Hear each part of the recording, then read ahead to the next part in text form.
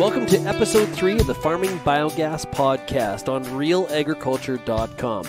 I'm your host, Sean Haney of Real Agriculture and Real Ag Radio on Rural Radio 147. We've learned so much through this podcast series about biogas operations, systems, and the why of it. And we're going to do the same thing here today. On-farm biogas systems use anaerobic digestion to recycle livestock manure and crop residue. This process produces biogas, which creates environmental and business opportunities for the farm. Anaerobic digestion creates a renewable source of energy that can be used on farm or sold to utilities to diversify a farm's income. A lot of benefits. Today's guest on the Farming Biogas Podcast is Korb Whale. He farms in Drayton, Ontario. Here's my conversation with Korb Whale.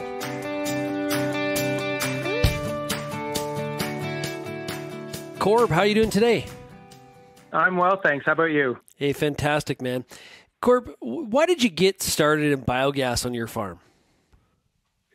I'll tell you, it started many years ago. I graduated from McMaster University in civil engineering and had the chance to do a few projects at school about anaerobic digestion. And then met one of my mentors, Richard Waybright from Mason-Dixon Farms in Pennsylvania. And he'd been operating an anaerobic digester for about 20 years at that point. And so between the projects and seeing his farm, to me, my mind started spinning at the possibilities. So that's how I found anaerobic digestion, and of course, how I got passionate about it. Yeah, and so I'm looking forward to hearing more about your system and how you measure and some of the benefits and things like that. How do you on your farm produce biogas?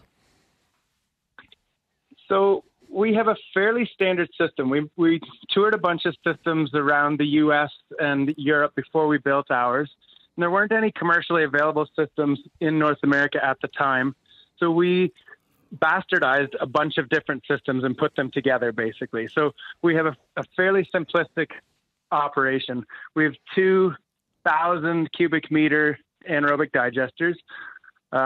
We have a mixed tank, a receiving tank. We make sure we take all of the manure from our farm into the mixed tank.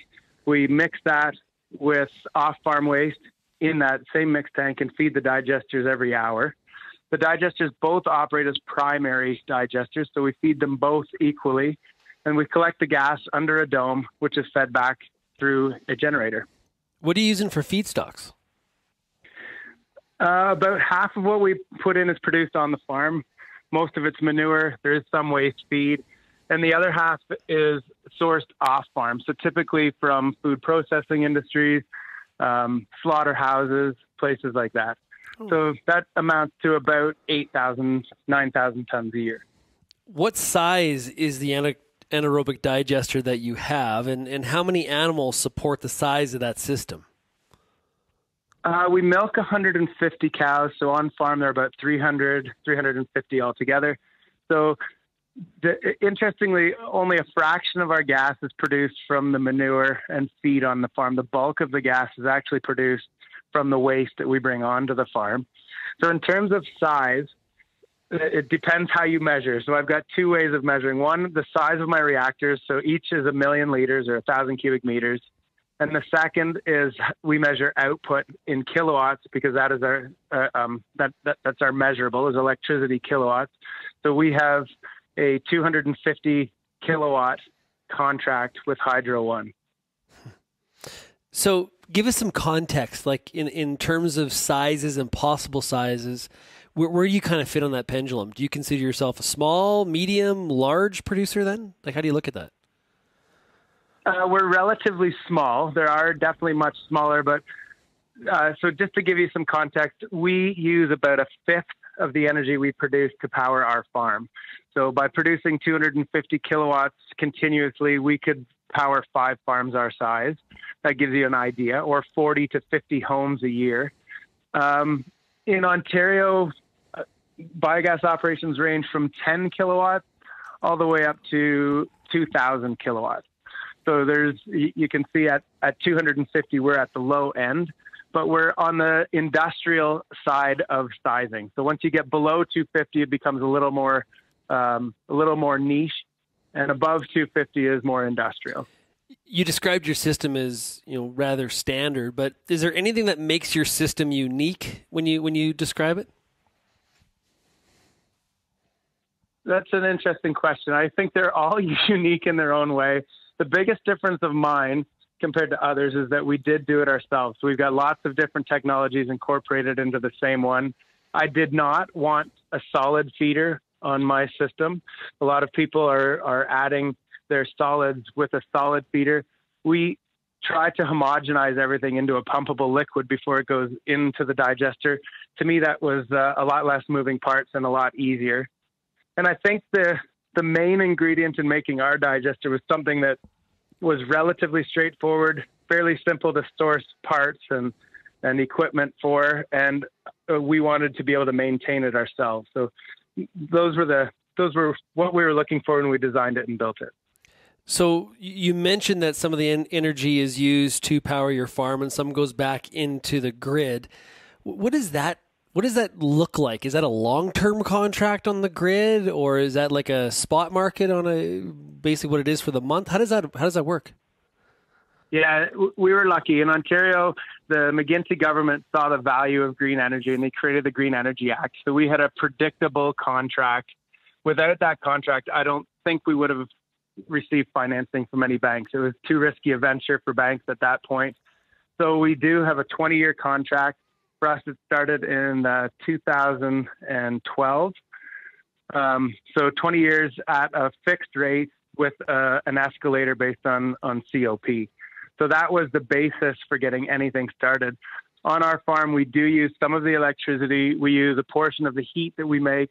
We use the fertilizer that comes at the back end, and we use the solids as bedding. So we are using many of the fringe aspects of a digester on the farm. Yeah, and everybody I think thinks of the revenue first, right? That's the first thing that comes to mind. But there's a lot of other benefits, and you kind of mentioned a few of them there. But there's a lot of other benefits that come out of these systems. Yeah, absolutely, and it's hard to measure those. So when you're putting together your business plan, it really is hard to measure those because you don't really quantify those easily. So the business plan truly is based on the marketables, which in our case is electricity and fertilizer. But the rest of it adds a lot to your farm. So one that we always knew would be an asset, but it was hard to measure, was the fertilizer value. So we've always managed our nutrient really well and really closely on this farm. We haven't bought commercial fertilizer for 25, almost 30 years now. But the fertilizer value of the digestate is so much higher. And we had heard anecdotally that it was higher, but it's hard to ever put that down in a business plan. So by about year 3 of applying our digestate to the field, we started to realize almost a 15% increase in crop yield. And we measured that using, we have custom operators that do our combining and harvesting for us. So we're measuring that based on our peers. It's not just anecdotal, it's actually measured. So that is one that we're really happy about. But when we were preparing for it, we didn't know how to account that. So what sort of environmental benefits has your farm achieved by producing biogas on the farm? I think there's a lot. And again, there's a lot of intangibles to that as well. So my goal always in building one of these was to become sustainable. I think sustainable is a buzzword these days, but 10, 15 years ago when we were planning this, sustainability was more of a concept than it was a buzzword. So for us, I wanted to be able to produce as much as I could on our farm without having to buy things in, and obviously not waste anything that we did have on the farm. So I love the idea that my cows produce the manure that powers the digester, that feeds the crops, that feeds the cows. So we've closed that loop.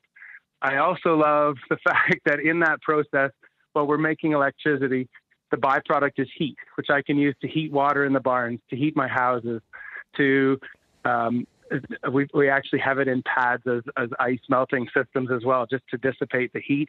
So that's a nice closed loop.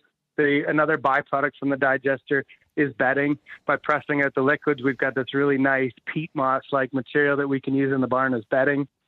So that whole sustainability piece, I think, is great. So that's number one. Number two, the University of Guelph did a bunch of research here. They had some monitoring towers up around our manure pit before construction, during construction, and then for a few years after we started operating the anaerobic digester.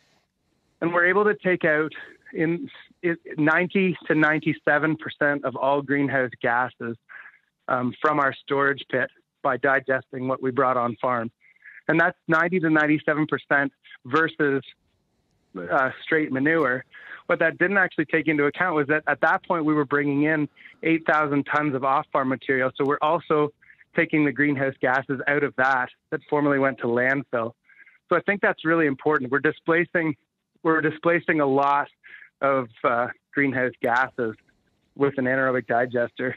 And I think then the third thing is, and my ultimate goal will be to use the gas to create vehicle fuel. And if we can do that, I think we can actually become a carbon neutral or a carbon negative farm. So that's the long-term goal for us. We're not there yet, but hopefully in the next few years. How difficult is it to run the system? Do you need a degree in biochemistry, or is this something that is rather turnkey and easy to operate? It's going to be halfway in the middle there. So, and I think when we all started this, there's a lot of rumors, and a bunch of operators from Germany said it was a mere 20 minutes a day to operate a system like this. I tend to think it's triple to quadruple that, depending on how complex your system is. A lot of time is taken receiving waste and cleaning and those types of things. And there are a lot of moving parts to a digester. But having said that, it fits very well with a dairy farmer's mentality. I'm sure any livestock producer, quite frankly, we feed it every day. We clean it every day. We've got machines and agitators, just like we do for our manure systems and everything else. So all of those things we're familiar with. And if you treat it like an animal, it's alive and it needs to be taken care of, then it treats you well back. If you go into a system like this, thinking it's a turnkey operation and the machines will run everything, it's bound to be a bit of a disaster, quite frankly. So you do have to enjoy what you do, or it's not going to be a success. It's not one of those things you can just turn a blind eye to and it operates itself. You need a dedicated operator. It's sort of like when somebody installs a milking robot, right? If your assumption is you were never going to enter that barn again, you're sadly mistaken. It's just not that way. Yeah, 100%. So I know there's a big range of investment required to get into this industry. Can you talk about how did you pencil out your investment? Yeah, sure. So like I explained before, I valued most of the intangibles at zero when we did our business plan. The only thing I marked down as a true revenue source was electricity. That was a contract I had with the government for 20 years. The rest of it, we had hopes, but we didn't put any of that into the business plan. So it was really important for us to keep our costs down during construction. So my background is in civil engineering, so I was able to design and manage the project, which saved us a bit of money. We also did a lot of the construction ourselves, which saved us a bit of money. In hindsight, I think I could do it a little bit differently. I think we could value things a little more reasonably. One example is the off-farm waste. When we put that into our business plan originally, we valued it at $0 per ton. So people would be able to tip material into our digester for nothing.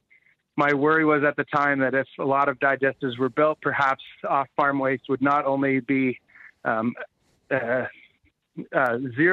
ton, but it may even be a commodity and people pay for it. But we actually provide a really good service for our clients. So not only do we take their waste organics and process them into something great and good for the environment, but we're very reliable. We can take them every day of the year. We process them really well, and it looks good on the company to use us. So that the service has actually given us another revenue stream, which we weren't counting on in the beginning.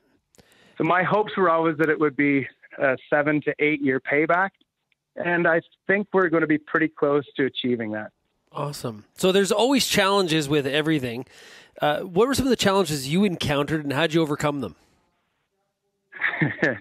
That's a good one. There are always challenges to everything. I think the first major challenges with biogas were all in in rules and permitting and trying to do all of the right thing to get a connection to the grid, to meet the municipalities' rules and the provincial rules. So that was a little overwhelming for us. It was new. I was going to say exciting, but exciting is not the right word for trying to meet criteria. That seems to be streamlined. That's one of the downfalls of being an early adopter, is that you pave the way for everybody else. So I think since then, everything has gotten much better. I think the other challenge is knowing what to look for. When there are very few out there, there's no one to talk to operationally to find out what we're supposed to be watching for. Since, I guess, about 2 years into building our digester, we organized a group of digester operators into a company called Cornerstone. So we get together 4 times a year and discuss operations. We figure out what everybody is doing and how they're doing it, and to try to avoid some of those downfalls.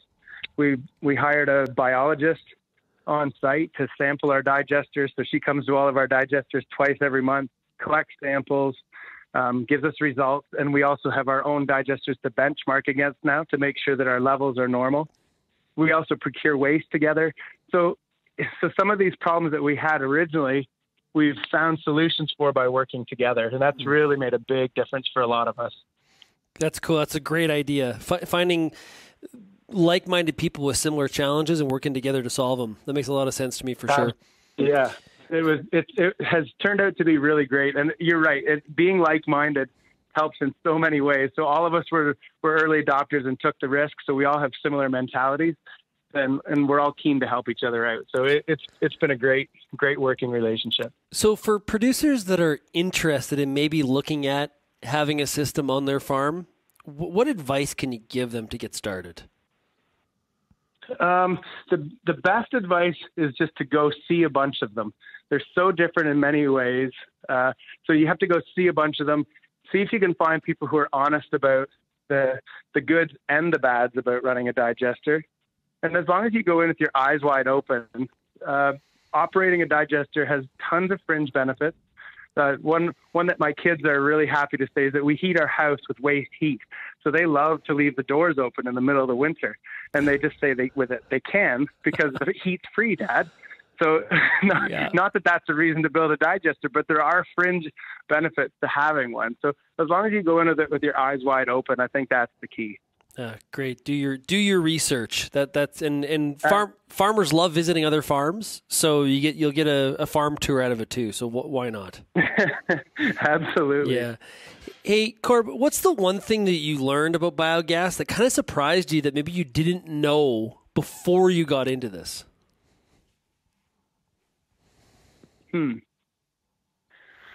I guess if you're looking at it from a distance, biogas is relatively simple.